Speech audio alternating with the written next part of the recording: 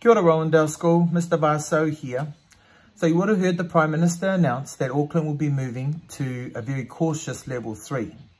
Under level 3, lots and lots of the expectations are still the same as level 4. Things like stay home and work from home if you can, learn from home if you can, stay in your bubbles, don't mix your bubbles, contactless pickups and ordering online, wearing masks mandatory, things like that. So to move to level 3 doesn't mean we're out of the trouble, but we're definitely still looking good with how we're managing this.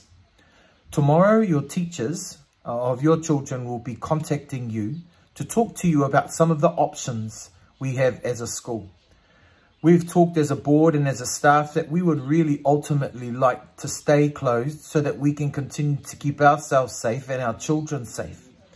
But schools have provision to be opened if people have to return to work and have no one else that can look after their child.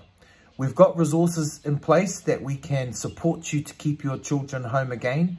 We've looked at how we learn online. We're prepared to continue to roll out some devices if we need to. So tomorrow, all day tomorrow, Tuesday, the staff will be contacting you about your desire and what you're doing with your child in the way of the lockdown level 3.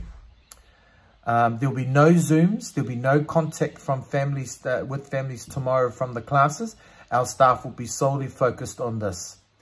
Tomorrow afternoon, I'll send you another video with an update as to where we're at and what our school will look like under level 3.